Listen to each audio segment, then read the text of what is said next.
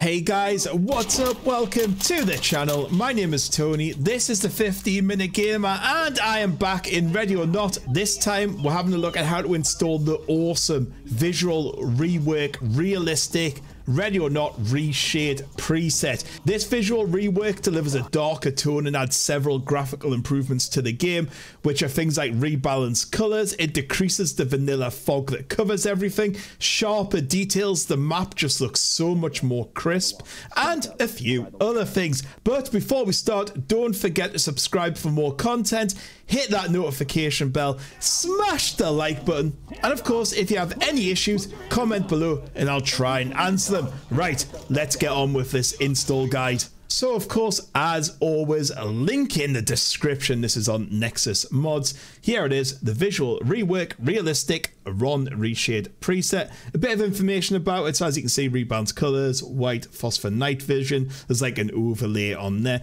There is a full README file in here and a bit of a tutorial video, but the tutorial video is not for ReadyOrNot and it's a little bit too long for my liking. So I thought I'd do one anyway. So to download the file, you want to head up to the top here and click Files, and you download this here. Just click Manual Download, and that will bring this box up. Now, you may notice the mod is telling you to download something first. Yes, we need to do that. So you need to download something called Reshade. Click on that link, and that'll take you to the Reshade website. Click Download.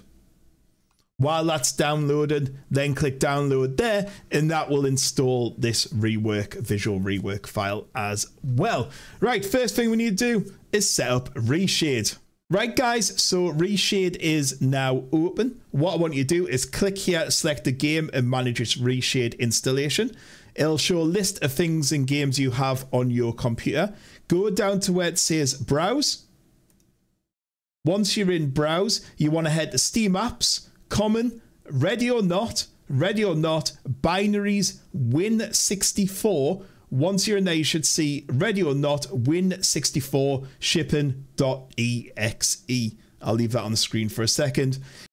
If you're not sure where your ReadyOrNot folder is, you just need to head into Steam, get ReadyOrNot up, so you can just go to your library and then search for it, right click, go to Manage, and go to Browse Local Files. And then this will come up and you'll be able to see roughly where your folder is. Usually it's going to be an E or something on them lines. And once you know where your folder is, just head back into Reshade, click on there, then click Open. You can double click or click Open. It's up to you. It will then ask you what API rendering does it use basically. Just select Direct 3D and then click on it like that. Once this screen is up, I want you to go down the bottom, select uncheck all and then check all. It's just the easiest way to get them all selected. But I do want you to remove one of them. If you look down the list, you will see one called Fubax Shaders by Fubax. The reason for that is it's just not a very good shader pack, so you might as well just not bother installing it. Once you've done that, then click OK. That will then install, download all the shaders. It'll take around about 2 or 3 minutes, not long at all.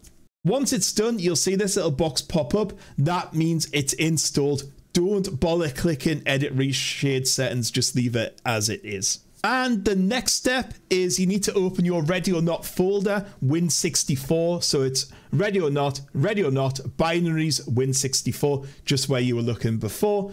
You need your download. I have a ReadyOrNot downloads mod folder, and it is the RoN visual rework. Click on there.